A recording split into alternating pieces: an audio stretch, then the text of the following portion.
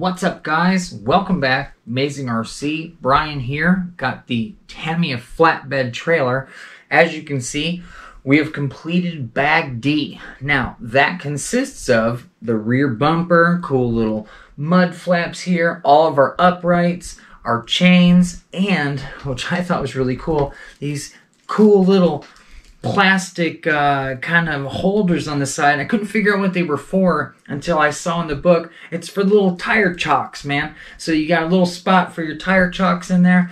And as I said in the last video, I did tap all of these holes so that I could just basically remove these uprights anytime I want to without having to remove any of the side rails or all the wood or possibly damage the wood or any other crazy idea. So I went ahead and installed all the uprights now and the chains so you can kind of see what that looks like, because the next time you see this, once I'm done with all the lighting, which we'll talk about in just a second, I'm not going to have the uprights on. I'll probably put them on some other time when I throw a bunch of logs up here.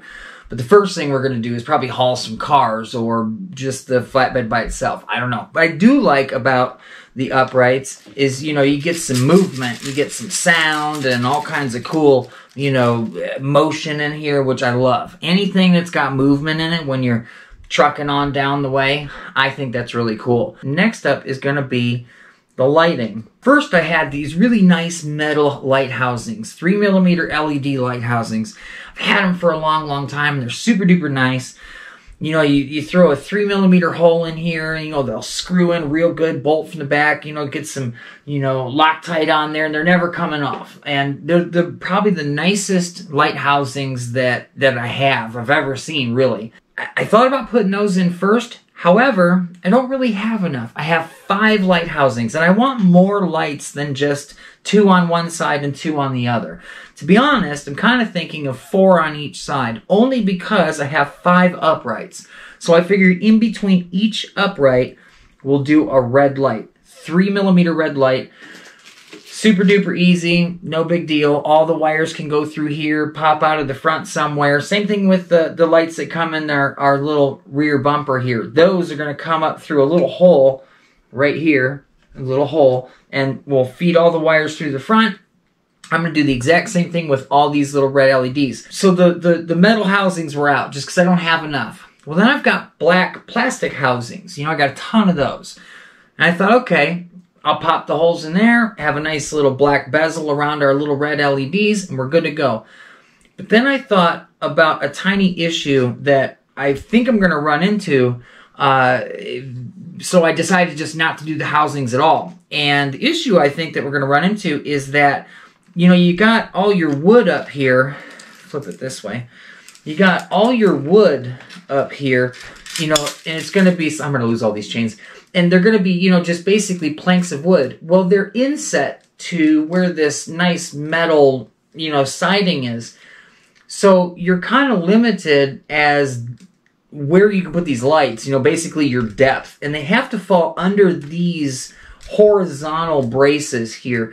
Otherwise, they're going to interfere with your planking. When you go to try to put your nice wood planking in there, you're going to bump into like the side of a light as it's trying to come in from the side. And I thought against the housings altogether. What I did was I kind of toyed around with how big of a hole I would need just to slide the LED through. And I found that. I don't know what size this is. It's probably 1/8 or something. I'll have it not in this description, but when I do the LEDs, I'll put whatever size this is in the description. And what made me think about it is all of your LEDs, 3mm, you know, 5mm, 10mm, doesn't really matter what they are. They all have their own little lip. And it's just the tiniest little lip on there. So basically what I did was I had a scrap piece of metal and I just started popping holes through it until I found the correct size to where this LED will go through and then stop. Bam! So basically what we're going to get is a really teeny tiny hole right in between each one of these uprights, and then this LED is going to slide through and you're just going to get a glass ball. So when the LEDs are not on, you're not going to see them. I mean, sure, if you look really hard, you might see them, but I've already tried it in the scrap metal and just a tiny bit of that LED comes through. So you just don't see it at all until you kick the lights on, and then we're going to have a red, nice, and they're bright. So we're going to get a bright light in between each one of these uprights right in the metal siding here. So that's going to be the next video. I got to do these LEDs.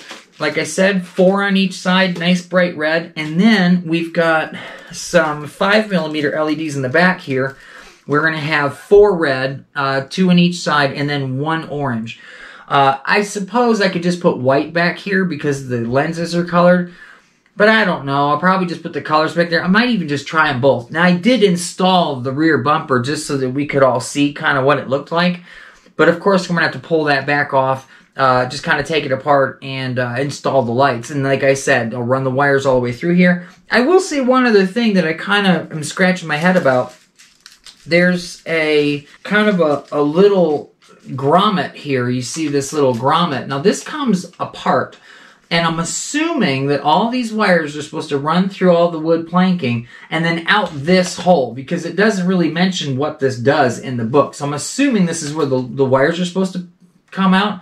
Now I'm going to put it, you know, kind of with the Grand Hauler, but to be honest with you, if this is not in the way of anything, then surely I can pop a hole right here in between these 4, you know, screws. I think it'll look much better. Plus, it won't have to come out of the wood planking. What they want you to do is they want you to put all your nice wood planking in here and then actually cut a little square out of your deck to where your wires can come out of the deck and through this hole. Well, I'm not going to do that. I'm just going to leave that grommet where it's at. Go ahead and pop a hole through the bottom here, unless it's in the way of something. That's why I said I'm going to attach it to the semi here. I don't think it is, but I'm going to check just in case. But I'm going to pop a hole down here. So instead of, you know, four screw holes, you're going to get 4 screw holes and then an extra hole with the wires coming out. So that's basically my idea for the lights. That's going to be the next video. This pretty much concludes, you know, Bag D. I'm really happy with it. I like, the chains are nice and heavy. I'm super happy that I figured out, you know, the whole tapping the screws, because anytime I want to, all I got to do is just grab a little handy dandy here, and these pop right off. No problemo. And I wanted to make sure that it could do that, you know, easy access as far as on and off, because I've always said it, and I'll say it for the 500th time. The flatbed trailer is the chameleon of trailers. Whatever you put on the back of this thing is what the trailer's going to be, you know what I mean? And to be honest with you, I keep getting new ideas every day. I was actually at Walmart, I don't know, yesterday or the day before, and I saw in the toy section, because of course I'm in the toy section, they have, and I want to say they're probably 1/12 scale, maybe 1/14 scale, but they're plastic motorcycles, and they're like real motorcycles. You got Kawasaki Ninjas, you got some CBRs, you got Harley in there. There's like 8 different kinds.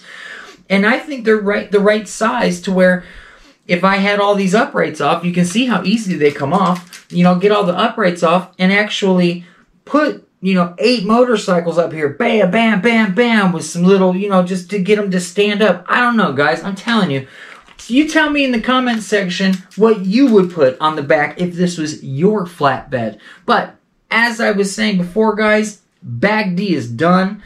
I'm going to get all these uprights off, and then I'm going to start getting started on these lights, because I've got several LEDs. I got a few more holes to put in here, and we're going to get this thing to light up like a Christmas tree.